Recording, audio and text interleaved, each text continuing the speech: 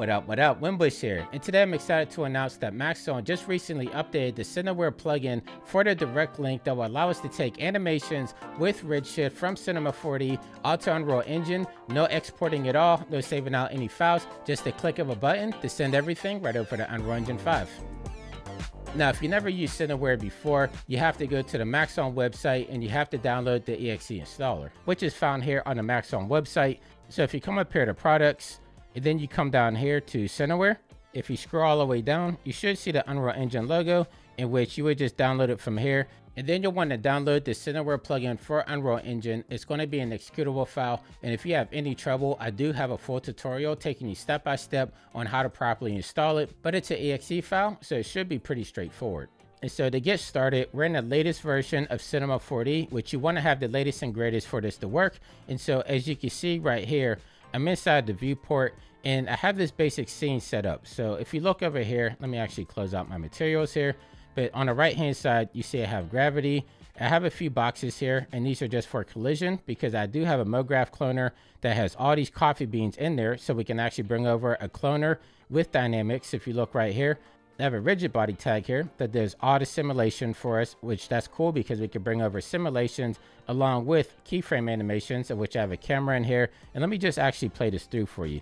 So you can see we have the camera following the cup, and we have the coffee beans being colliding with the coffee cup right here.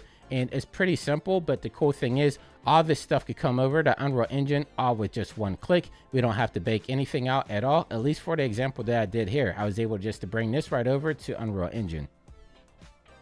Now, before I send this over to Unreal, I do have this right here, in which this is everything stripped out. So once I actually did the simulation, like if I come here to my collider tag, come over here under cache, and I cached the scene out, and that's what allowed me to get my simulation to play through here. But then I deleted all the different assets that I didn't need anymore. So if I look back at my original project, I took out the gravity, and then I also took out the cubes because I don't need these at all. I have my simulation already cached in. So that's going to help us bring this over even faster, just keeping in the items that we only need. So let's say this is your scene and you're totally happy with everything and you're ready to send this over to Unreal. What you want to do is come over here where we have extensions. You want to left click on this, and then we're going to come down here to where it says Unreal Direct Link. Now, the one we want to use right now is the Direct Link Sync, and we don't want to click on this button here. We actually want to click on the gear that's right beside it. So if I left click on this, this is going to come up with the Datasmith options. Now, by default, the animation is going to be turned off, but we want to make sure that we have this turned on. And then I'm going to leave these at default as well. Now, I'll link down the documentation down below to go through what everything means here, but I just like leaving everything at default because I do all my lighting and I do everything else inside of Unreal Engine. So once you're happy with your selection here, you're just going to click OK. And then you're going to see syncing animation down here. And while this is syncing, let me get Unreal Engine started up. Now, the Cineware plugin will work with Unreal Engine 5.1, 5.2, and 5.3. But for the direct link stuff, you want to use the latest and greatest, which we're going to be showing here, Unreal Engine 5.3. So once you have it opened up, I'm just going to open up a basic scene here. So right here, film, video, and live events. I'm going to click on blank, and then I'm just going to turn on ray tracing, leave it on my desktop, and just click create.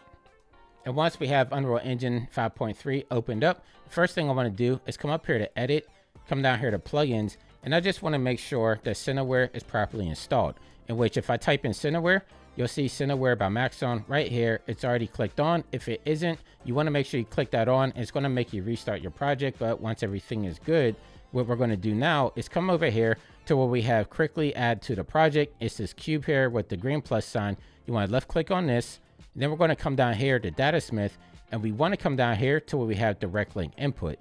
Now, if I left click on this, now this is going to bring up this window right here. This is direct link available resources, in which is going to have listed your computer, in which mine is the Puget Winbush, and it's going to say it's coming from Cinema 4D, and then the source is going to be whatever you named your Cinema 4D file.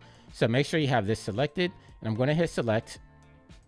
And then this is going to come up just asking you where you want to save it, in which I'm just going to put it into my default content browser right here. So I'm going to click OK. And then if you used Datasmith in the past, this should look very familiar to you. So it's going to ask you everything you want to bring over. We want to bring everything over: geometry, materials, lights, cameras, and animation. And then down here under advanced, we don't really want to mess with these at all. I always just leave these at default. So moving on, I'm going to click input.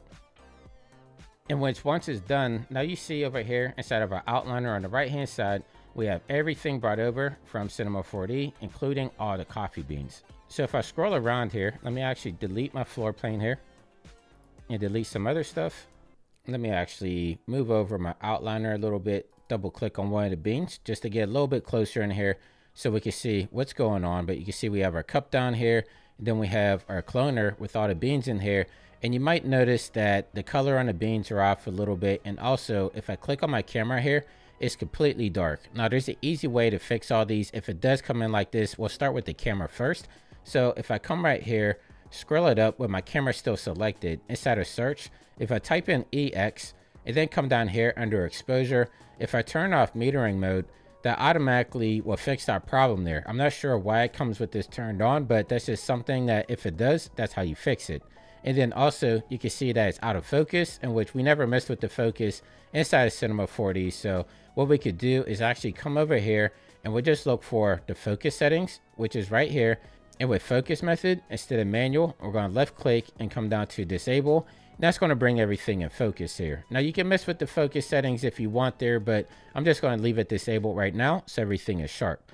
Now let's move on to the textures. Now if I look over here inside of my content browser, you can see that we have several folders in here that came over from Cinema 4D. So if I click on textures here, you can see these are all the textures that came over. But if I click on materials, these are the actual materials that are used in those textures. Now, if I double click on this first one here, that's going to bring up our material node, in which right here under global, the very first one, use reflection color. I'm going to turn this off. And you can see right off the bat, it fixed our problem there. So I'm just going to do this for the rest of them as well and just save them out. And there we go. So now we have our texture on our coffee beans there and everything looks good.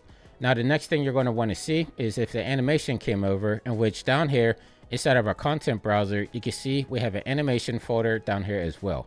So if I double click on this, that's going to bring up our level sequence. And if I double click on this, this is going to open up our sequencer. Now, if I scroll up my sequencer like so, you can see that we have keyframes for everything that was in there. So all of our dynamic on our coffee beans, each one of those came over with its own set of keyframes.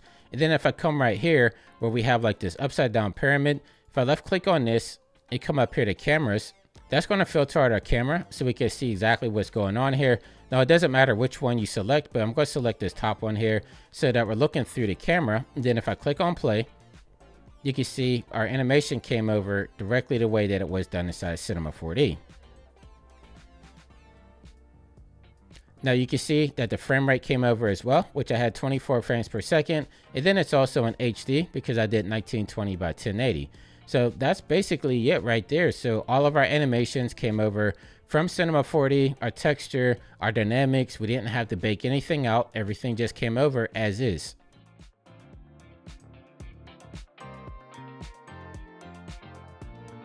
Now, I know a couple of months ago, Maxon actually implemented direct link into the Cineware plugin, but before it only allowed you to bring over a static mesh. And so a lot of people were complaining that they wanted animations. They just didn't want to bring over static meshes. So hopefully this update will help you guys out and get you on your way. So of course, if you're new to the channel, make sure you subscribe. And until next time, stay fresh, keep creating, and I'll catch you in the next video. I'll see you soon. Take care.